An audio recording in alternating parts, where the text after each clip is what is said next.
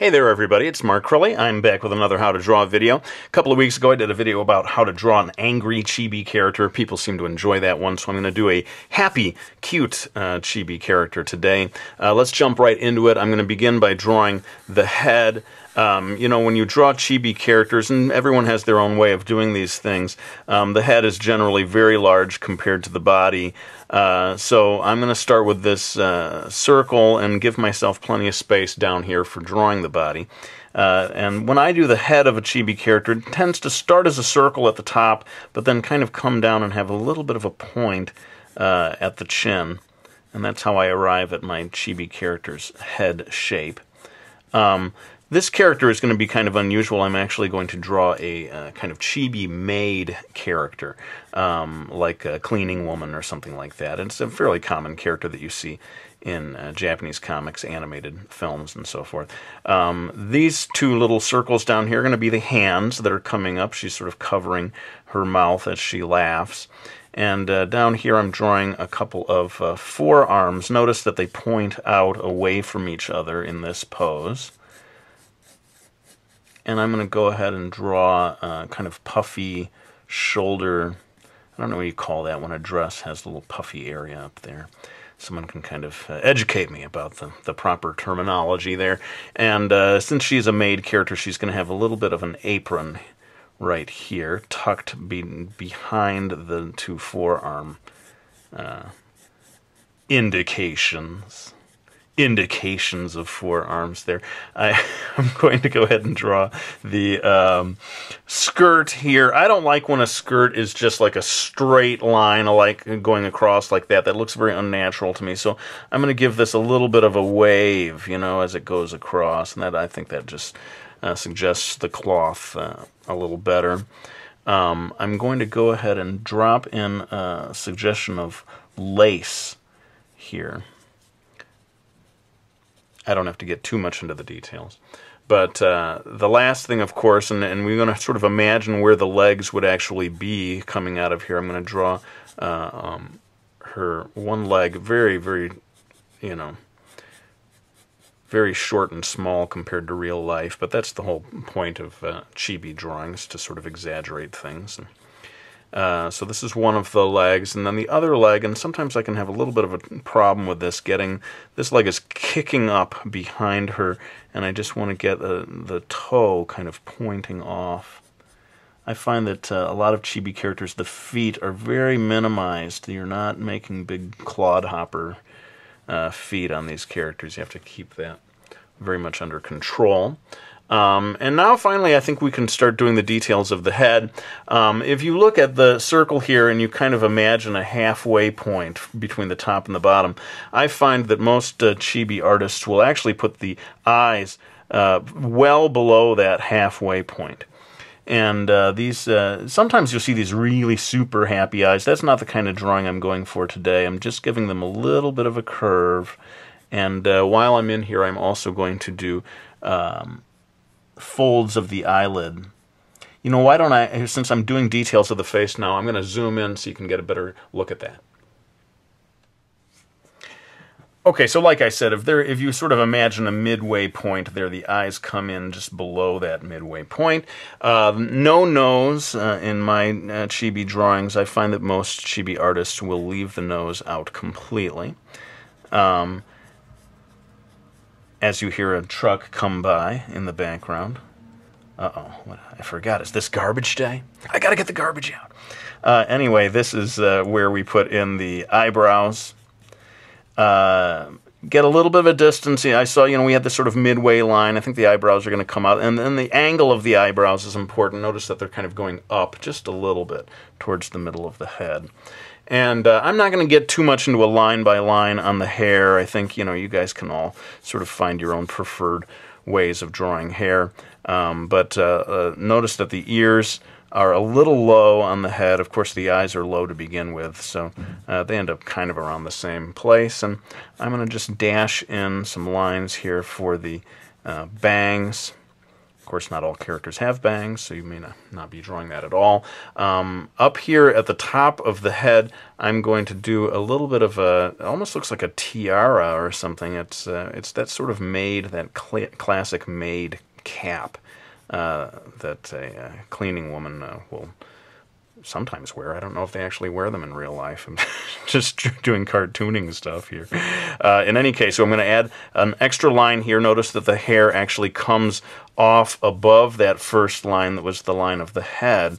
True of a lot of manga illustrations, the hair tends to be very full-bodied and take up quite a large proportion of space relative to the face. I'm just dashing these in, and I think I'll go ahead and add a sort of ponytail. This must be coming off the back. Again, I don't want to spend too much of this video just talking about the hair. But now that we've got that in place, maybe I can go in and add some more of the details. Let me switch to my black Prismacolor pencil. Better give it a little sharpen before I continue. So here we go. I'm going to go ahead and darken this in a little bit. I find that the outside edges of these eyes, it can be kind of cute if they are a little thicker, and then they sort of get a little thin towards the inside. Keep those folds of the upper eyelash pretty thin.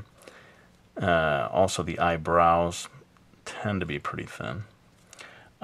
When we get down here to the hands, I find that Chibi artists are not drawing the details of each individual finger so much. I tend to break it into maybe two sections.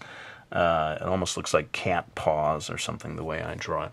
I'm going to give her a little frill of lace here at the ends of each of her sleeves. And that's going to get repeated as we move on to other parts of her costume. And let me just go ahead and kick the rest of this into time-lapse as I add final lines to the hair.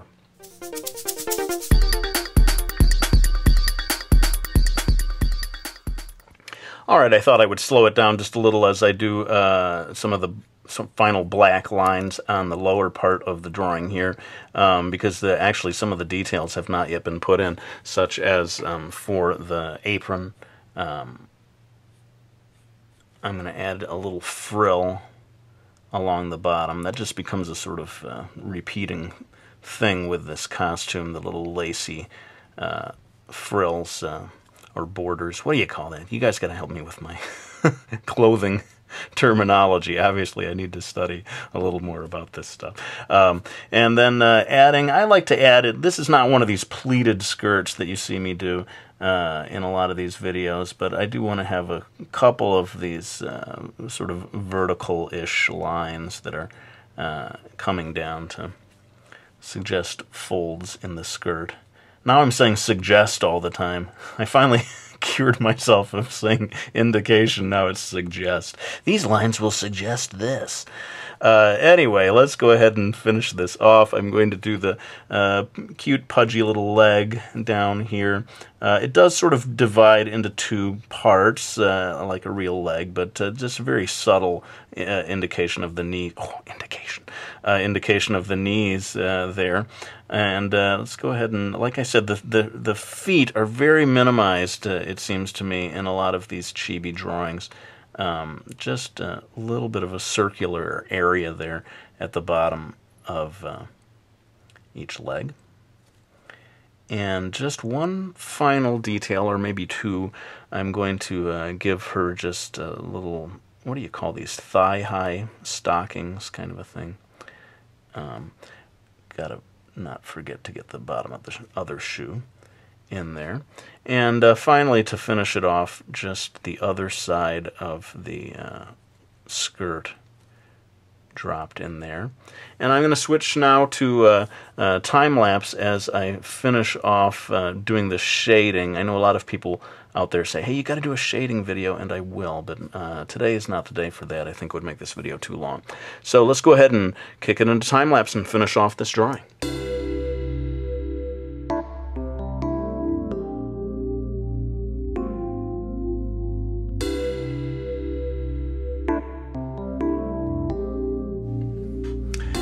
All right, well, there you have it. I think we're pretty much done with this. Oh, well, I forgot, though. I got to add the all-important blushies, if only because it gives me the opportunity to say the word blushies.